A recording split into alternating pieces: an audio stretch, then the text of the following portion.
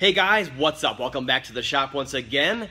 Now I just finished diagnosing one of those really oddball trans concerns on this 2006 Ford Explorer with a 6R60 transmission in it. And the end result, the fix, is just going to blow your freaking mind. It's one of those things you never think of when you're trying to diagnose and fix a trans concern, okay?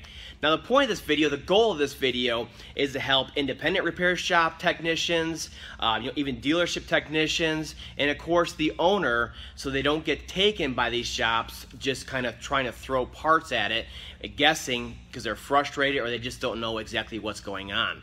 Think about it, the mechatronics unit for this transmission is $1,700 by itself, basically the valve body with a module inside of it, okay? It all comes as one unit.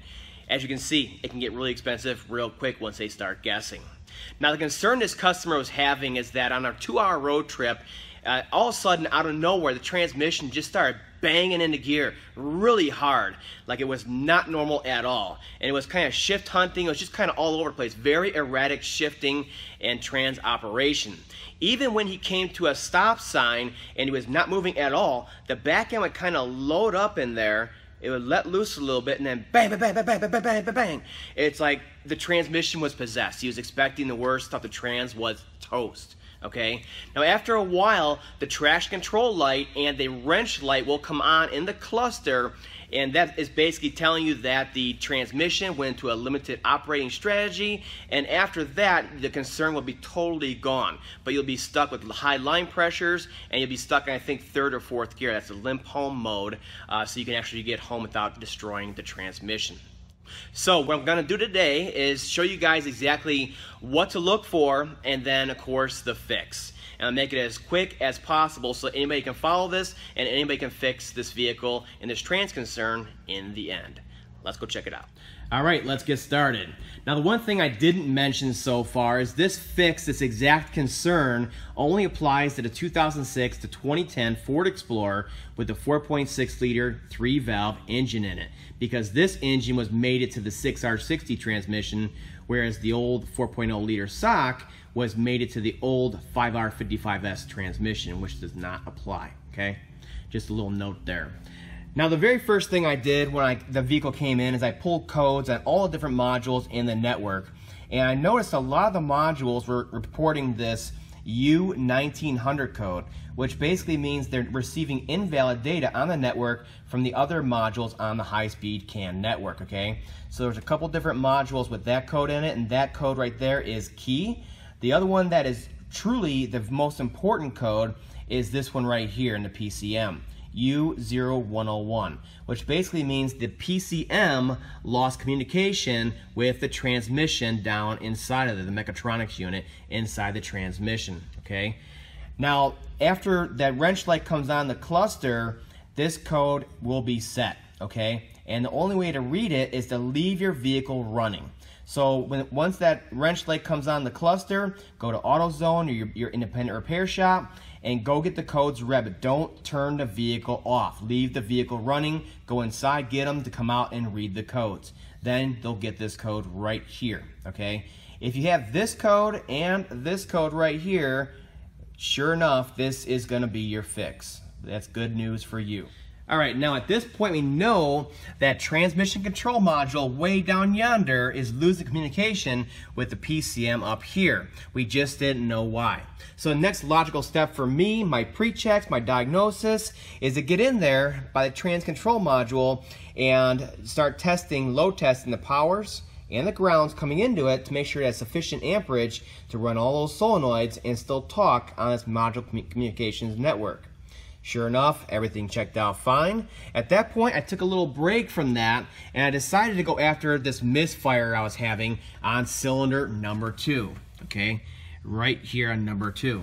And the reason being is we had to fix this. We have no engine performance issues, and we could properly diagnose the trans. But also, I know when these coils break down internally, they can start producing a lot of EMI and RFI interference, okay? And once they do that, it starts messing with a lot of different sensors on the vehicle, usually the cam sensors, but especially the electronic throttle bodies. We had a real problem with that in the Lincoln LS, where we just shut down the throttle body because the ignition coil was breaking down. So I decided to take care of that, took care of it, went for a road test to make sure the misfire is gone, and guess what? The trans concern was gone too. Now why? Why was that? Well, I did a little bit of research and I found out in this particular engine configuration with super cheapy coils like this one had in it, it had 4 of them actually. You see this coil right here? It's one of those $8 ignition coils that you find on eBay. They're super, super cheap. Well, it started breaking down and producing all the interference. Now, why is it going to affect the transmission? Well, on this particular vehicle, the harness, you can see it comes up right there behind the valve cover here, up and over, past all these coils, okay, in the harness here, all the way up to here, and then it branches off, it goes over and connects to the PCM. So all along the way here, it's picking up interference from these coils as they're breaking down and inducing voltage into that CAN bus signal, thereby having an erratic signal between the PCM and the TCM down below. So like I said, this trans concern, those exact codes, this exact engine configuration where they're running right past it here, is where you're going to have that kind of fault, okay? So you need to take a hard look at your ignition coils on this side and see if any of them are cracked, or hey, are they full of these ones right here, these $8 cheapy ones that are going to break down over a year's time and cause this kind of concern. Now, I've never seen a Ford coil cause this concern, but it's, of course, anything's possible. At that point, once you have those codes, I would go in here and I would change all 4 coils on this bank as I did on this customer's vehicle. And I tell you, the trans operation, the vehicle's power, everything was back big time because there was no interference in this CAN bus line no more. That's all there was to it.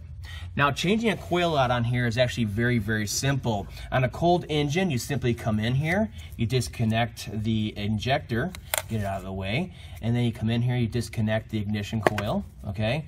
And then there's a 7mm screw right there. Take it out, pop the new one in, tighten it down, and then you can go ahead and just start clipping these back in until they click, okay?